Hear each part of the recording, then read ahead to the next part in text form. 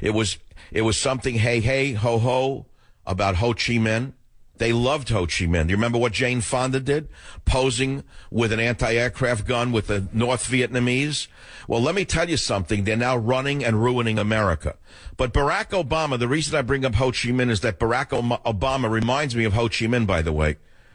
Kind of tall, somewhat lean, elegant in his speech, articulate in his speech, and a total zealot for his cause. In that regard, we have Ho Chi Minh in the White House in some regard, don't we? That's correct. That's correct. And when Jane Fonda comes on the TV, I thought, my kid, turn it off. And I can't... Let me ask you this before you go, Joe. Do you ever, in your PTSD, get enraged and pick up that gun and wave it at anyone? Oh, no. Have you ever threatened anyone with your gun that no one knows about? Have you waved it at your girlfriend? No. Absolutely not. Absolutely. No. So here's what I want to know.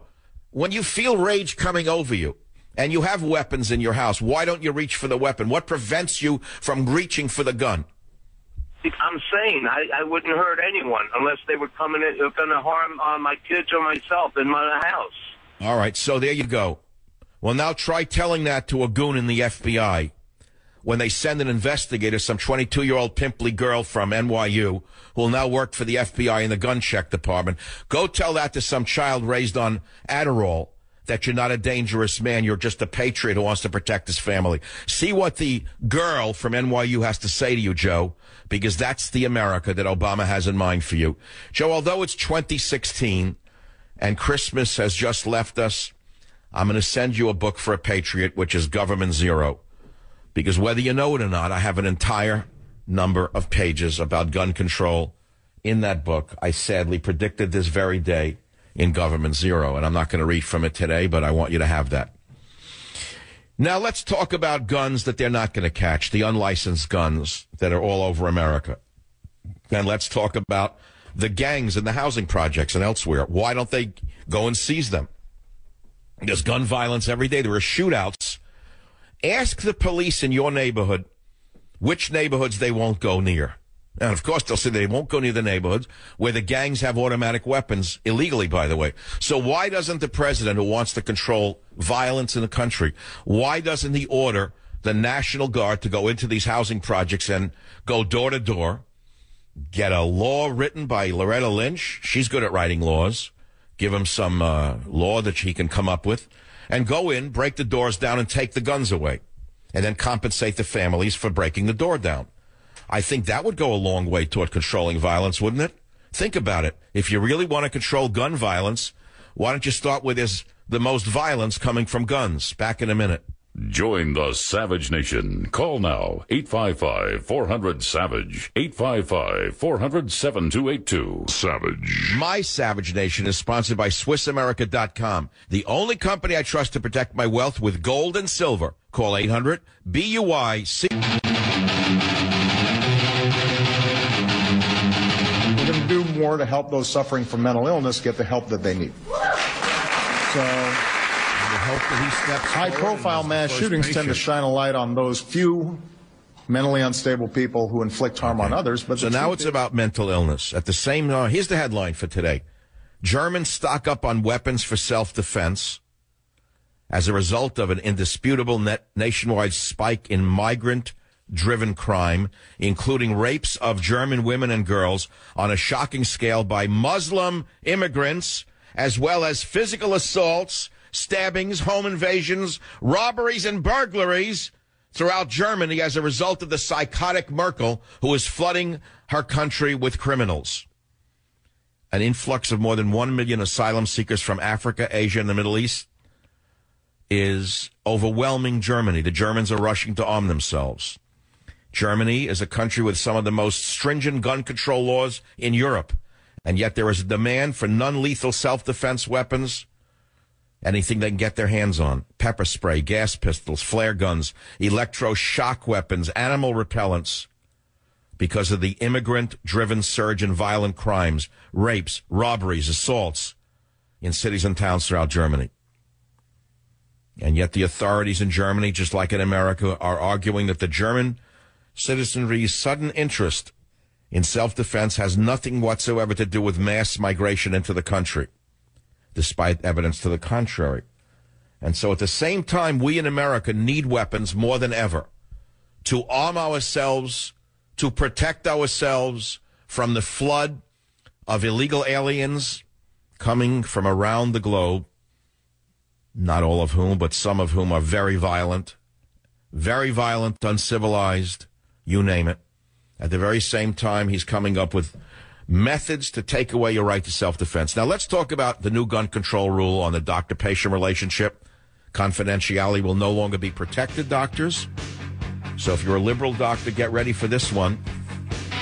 If you deem an individual to be a physical threat or someone capable of violence towards others, you can now report that individual to the FBI. And so that means people will not come to see you for fear that you will report them to the FBI, whether they are violent or not. You can say that I'm violent when I'm not, because you don't like my politics. That's the Soviet Union, liberal doctor. Join the Savage Nation. Call now, 855-400-SAVAGE, 855-400-7282. Savage. For mental illness, get the help that they need.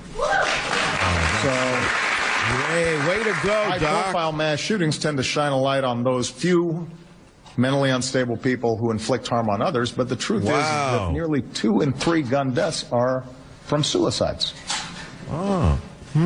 So a lot of our work is to prevent people from hurting themselves. That's so why we made sure that the Affordable Care Act, also known as Chairman Obama. Thank you for protecting me. Finally, all right, so the con man today did things that most people couldn't imagine. I wrote about it in Government Zero, and I'm not going to read from the book. But let's focus on the new gun control rule about mental illness, because it's forever going to change the doctor-patient relationship. There will be no confidentiality from here forward. This is exactly as it was in the Soviet Union. And if a psychologist says that someone is a physical threat or capable of violence, that could be anybody, to a liberal psychiatrist or therapist, anyone who comes to see them is capable of violence. They're all paranoid.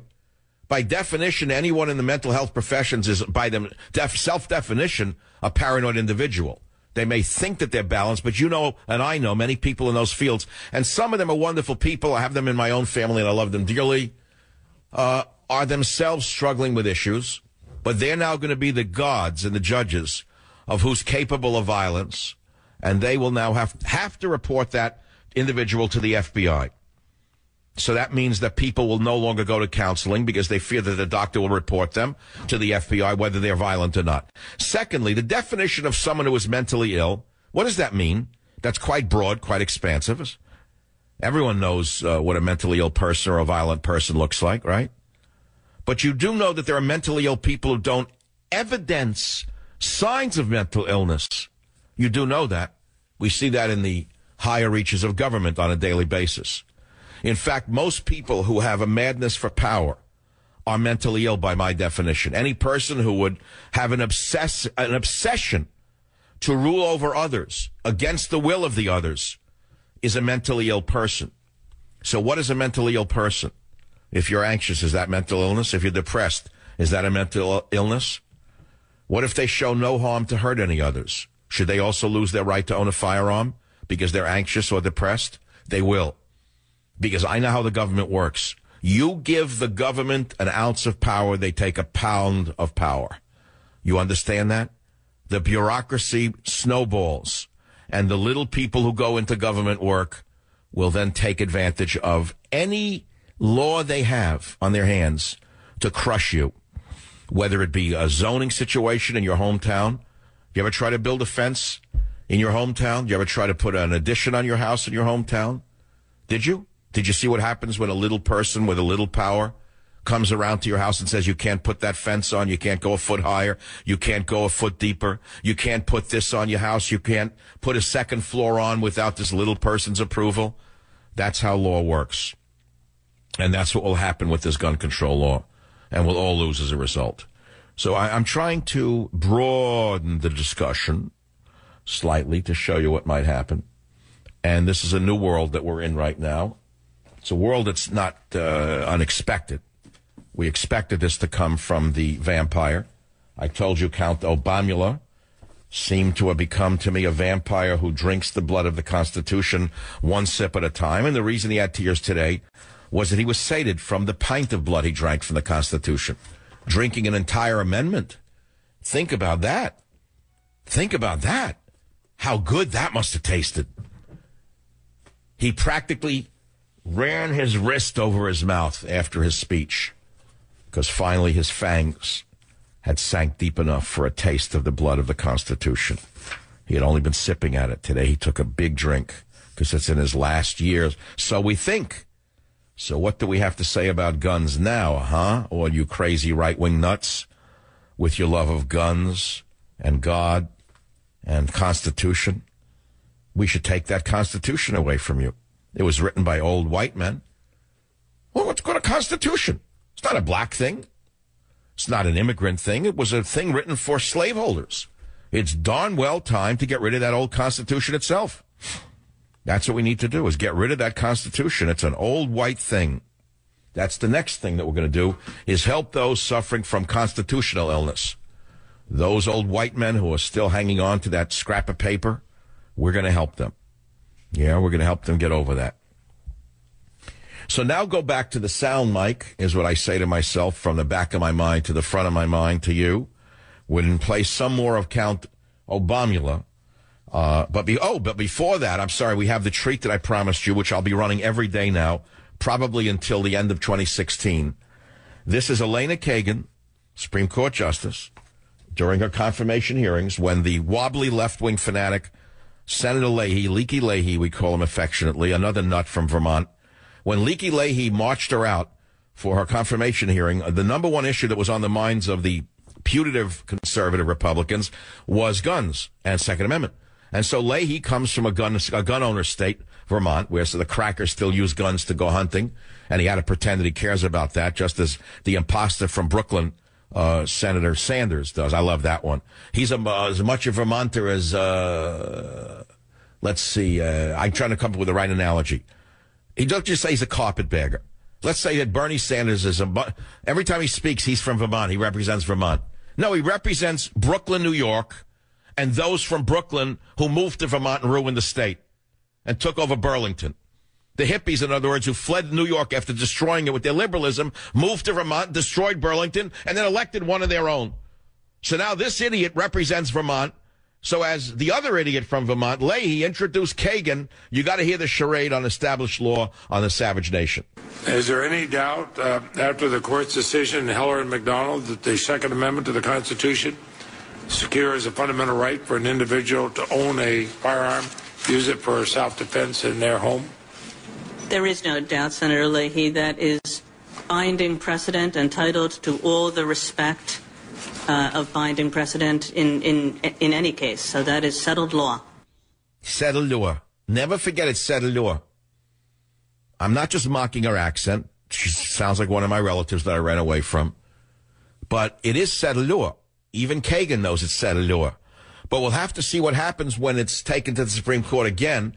We'll see if Miss Settled Law really believes it's settled law, or she was just saying it was settled law in order to be ushered into the Supreme Court, where in my day, the most 2 Carvel stands in Queens.